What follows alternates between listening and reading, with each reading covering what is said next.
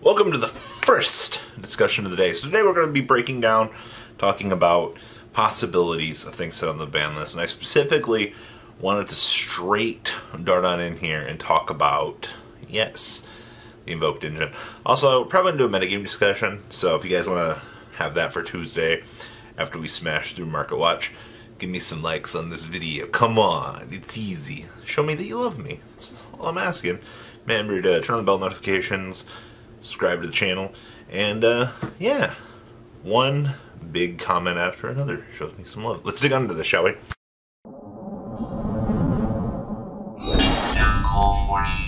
Alright, so I always have some crazy outlandish statements here, and with Master Rule 5 right around the corner, so you need to understand, the beginning of this month, we have 3 weeks in March where everything's going to be as it should be. And we start going into release of Dual Overload, and we hit Master Rule 5 early April. Alright, with the impending Doom button, just boop, we have everything shifting where you can put monsters into the main monster zone now, except for pendulums. You need link arrows pointing to those, and link monsters still have to start in the EDM and work their way down. Now, with this being said though, Synchros, Fusions, and Exceed monsters will get to special summon wherever the heck they want.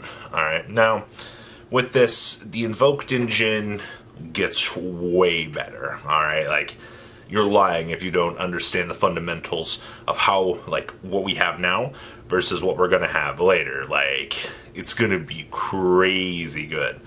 And by crazy good, I mean 25% better, roughly. So, right now in the current format, we've been experiencing some issues with some of the current Invoked cards. Now, the whole Alistair engine itself is really good, but what's the problem? Right, like, what are we going to do? Because many players are like, they're clearly not going to kill the whole engine. And I agree with you. I don't think that we are going to go to the point where we're going to ban things out of the engine. No, that's absurd. So, first thing on the list is Alistair the Invoker himself. Now, Alistair's just requires a summon to get. He gets the ability to search for invocation, which is alright, and then he gets the ability to be discarded to power up a invoked fusion monster by 1,000, I believe it is, per copy of him discarded. Alright, so it was clear that this whole archetype was meant to be very small. You had the one monster you would summon, you had the field spell, you had spell card, you had the whole engine of fusion monsters to access. So, Alistair, okay, I don't think Alistair's going to have anything done to him, alright? Like, to be completely honest with you, the fact that he requires a normal summon was the reason why we were able to beat the deck. Like, you Ash it, you Veiler it, like, that's fine, alright? Now, we get into Invocation itself. Alright, so, Invocation banishes from the opponent's graveyard, also banishes from yours to fulfill the requirements. It's a good card. And it's a generic polymerization, essentially. You know, essentially missing the polymerization clause. So, once again, those two are fine. Now, the thing that I think is going to be the real target here is going to be the Magical Meltdown. So, first up, you have a card that says, on activation, search for Alistair. Alright, cool. Well, with 3 copies of Meltdown and 1 Terraforming, you have 4 searchers, plus the 3 Alistairs themselves. You have 7 ways to get to this, alright? Now, the thing that's causing problems with this spell card is the fact that it does not allow the opponent to respond to the fusions. And by respond, I mean it basically is like, no response for you. And we are also having people asking the dumb questions of, can I respond to the Shadow monster's effects that I am sending in combination with Magical Meltdown on the field? Ugh. This card is causing a ruling nightmare for the game. And looking at this card, in the past, Konami does not like cards that effectively deny you the chance to play the game. Now, we've both looked at Alistair, we've looked at Invocation, we said, alright, cool. And basically, both of these cards, they're okay. Alright, like, in the numbers that they are, I don't think that we're going to approach those. But when we look at at Magical Meltdown, card denies your opponent a response window. Alright, well that's bad for the game. Card also searches for Alistair. Well, that's a question mark right there, because Konami hates search cards. Terraforming also searches this. Terraforming in combination with the field spell is already raising up the general consistency. And this card now is causing interactions that I don't think they necessarily thought that we were going to see in the game. You know, especially, I didn't think we would see Invoked combined with Shadal's. Like, I know we might dabble in it a little bit, like, Winda Makaba was good, like, initially, but I didn't know that we would, like, this would be the thing that we'd start doing. So, we have already got a pre-existing card now causing interesting interactions with things that have already started to come down.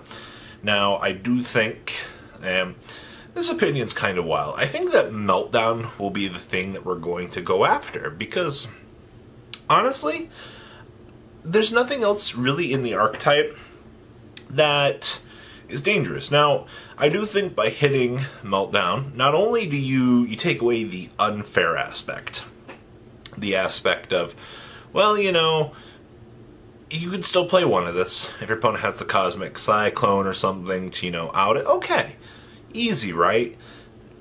Taken care of, banished, it's gone. Alright, cool.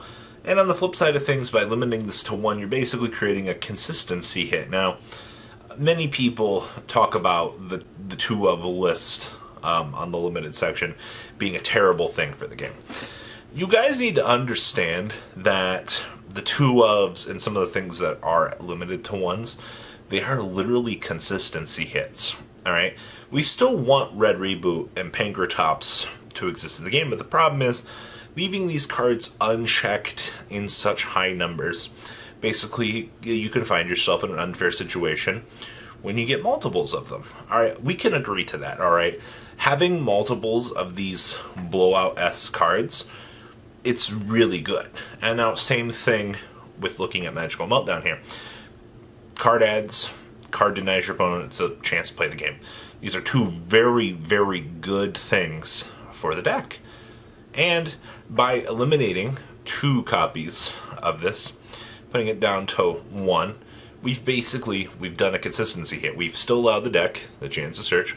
We've still allowed the deck the chance to not allow the opponent to play the game. And we have effectively checked the deck by limiting it in some degree. Now the issue becomes at this point, if we start looking at things like the fusions, alright? Most decks only play 1 Purgatrio, okay? Most decks only play 1 Caliga. Alright, well neither of these cards are worth banning. Makaba is a standard negator, alright? So many copies of him exist in the game. Well, we're not going to go after Makaba, there's no point. Alright, I think decks max play 2. Alright, so that's fine. Elysium doesn't matter. So, what you're telling me is the whole toolbox of fusions that we have, they're mediocre. By mediocre, they're up to the standard par of what you need in today's metagame as a toolbox, alright? It's the fact that you have this whole array of denying your opponent the chance to play the game that players do not understand is bad for the game. Now, like I said, back to the point of being merged with Shadal's here, you had this whole thing I don't think was really tested for. It definitely is seeming more clear and clear now that the whole Shadal interactions and things with Magical Meltdown raises, you know, whole new things. Like, do we test for this? Do we expect this? You know, do we expect Winda plus, you know, everything else to be this dangerous? I don't know.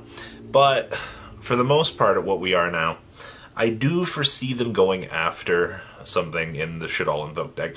I don't think that we need to go after... I don't think we need to go after Winda. One Winda is fine as a floodgate. You know, I still think she should be...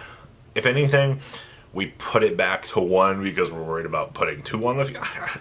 That's a real irrational thing right there. But the real question, like, returns, it's like... What do we do? Because at this point the deck is doing very well. Maybe somebody's gonna comment, they're gonna be like, no, we don't have to hit the deck. And then Magical Meltdown gets limited to 1. Half my comment section goes, oh, he was right. We called him we called him an idiot. Like, oh. Now, what Konami's going to do in actuality is they're going to put Invocation to 1.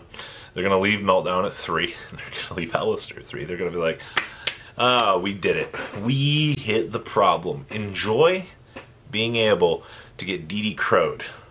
And everybody's going to be like, really? That's the hit you do? Like, logically it should be Meltdown. All intents and purposes, it's probably going to be Invocation. But that's the what-if approach. I don't know. Meltdown should probably go to 1. Everything else is fine. That's how I see it. So what do you guys think? Please leave a comment down below. Tell me what you guys think. And well, guys, I'm out. Peace. The ride never truly ends. Thank you, patrons, for helping support the channel. Without you guys, I don't know if I'd still be doing this. And for those of you that like Cardfight Vanguard, FanCool40 is here for all your content needs. And those of you asking if I sell cards, mcoolgames.com for all your trading card game needs. Check the description for more interesting info. Thanks for watching, guys.